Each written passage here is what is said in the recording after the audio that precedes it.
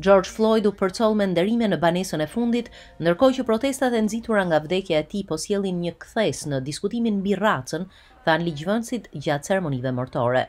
George Floyd ndryshoi botën, do t'ja bëjmë të qartë botës se ai solli ndryshime. Thirrjet për ndryshime në praktikat policore janë dëgjuar në mënyrë të përsëritur. Duhet të garantojmë se policia lë pas praktikat e fushbetejës dhe të mohimit të drejtave civile dhe shndërrohet në mbrojtëse me fokus në sigurinë publike. Vëllai i George Floyd ju bashkua demonstratës në Washington pasi foli para ligjvënësve që po analizojnë masa për reforma policore. Projekt ligjit do ta bënte më të lehtë për qeverinë federale të ndiqte me sukses penalisht raste të shkeljeve nga policët.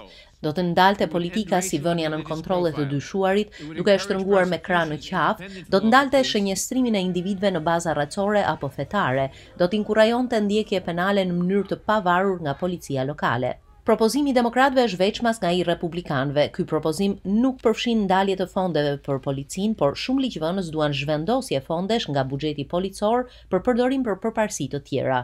I support investing in communities so that they become more healthy and therefore Mbështes investimet në komunitete që t'i bëjmë më të shëndetshme dhe më të sigurta. Aktualisht po shohim një Amerikë ku shumë qytete shpenzojnë 1/3 e buxhetit për policinë.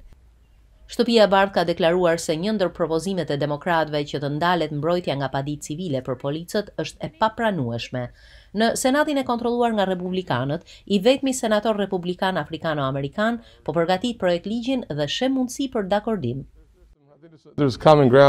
Ka disa të përbashkëta mes propozimit të Senatit, dhomës së përfaqësuesve dhe Shtëpisë së Bardhë. Edhe selia e Kongresit mund të ndryshojë pamje, pasi po shtohen thirrjet për të hequr statujat që nderojnë figura të Konfederatës. Treason. Ata kryen tradhti kundër Shteteve të Bashkuara. Statujat e tyre janë ende këtu, pasi shtetet e tyre i vendosën këtu. Presidenti Trump komentoi në Twitter të mërkurën, duke u betuar se nuk do të riemërohen bazat ushtarake amerikane që mbajnë emra të figurave ushtarake të Konfederatës.